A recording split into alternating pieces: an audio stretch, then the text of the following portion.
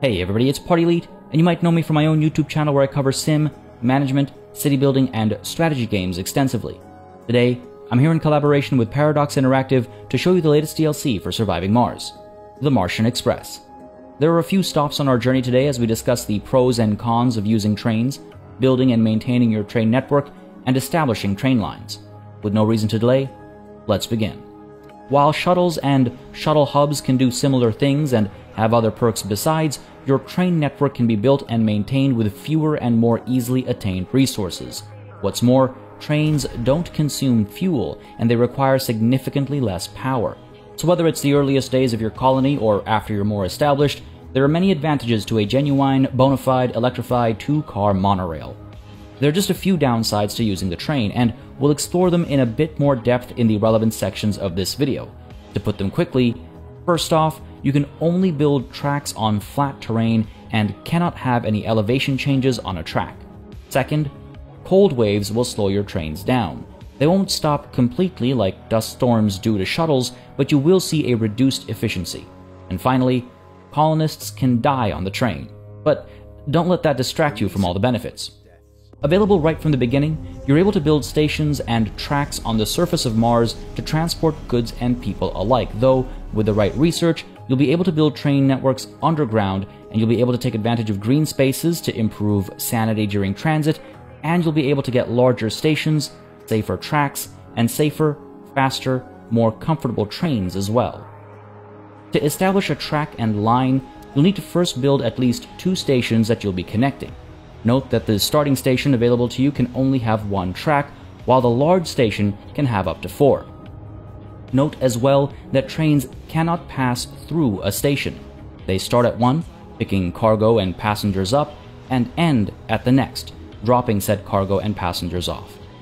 While you can daisy chain cargo using large stations as hubs, you'll typically want to plan your lines end to end, especially when your main purpose is transporting colonists, as they will not transfer from one train to another.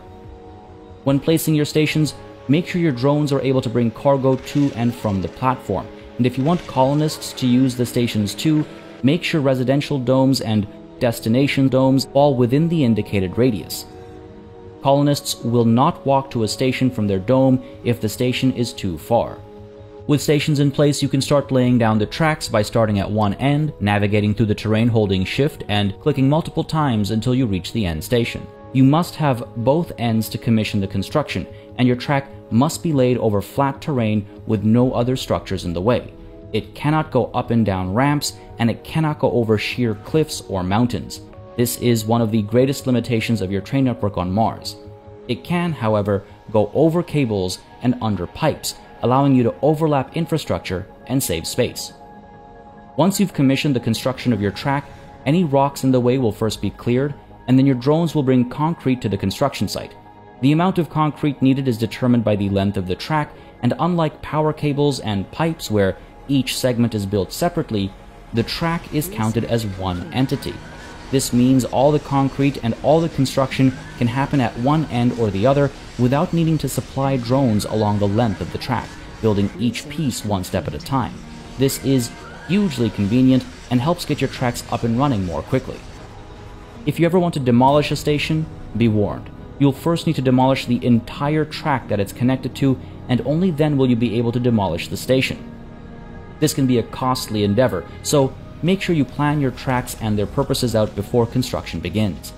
You'll also need to be quick to respond should calamity strike and a segment of track gets destroyed. Though trains can still move from station to station when maintenance is required at either end, a destroyed track section means any train on the track will be stuck in place until the track is repaired. If the train in question is carrying passengers and you're not quick enough, they might die in transit, proving that whether you're on Earth or not, the commute can really suck the life out of you. With the track built, you'll need to build some trains to use them. Keep in mind that you'll be able to assign more trains to a single track the longer it is, and with a bit of trial and error, you'll find the perfect number of trains to ensure a fluid movement of goods and colonists alike.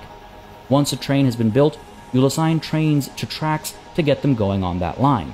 Small stations only have the single option, but large stations will have multiple lines leading to multiple destinations for potentially different purposes. Your control can get a bit more granular too. Individual trains can be told to carry either liquid or solid cargo, and the track as a whole can be switched between cargo only, passenger only, and carrying both at the same time. If carrying both at once, each train will have 2 separate cars, one for passengers and one for cargo.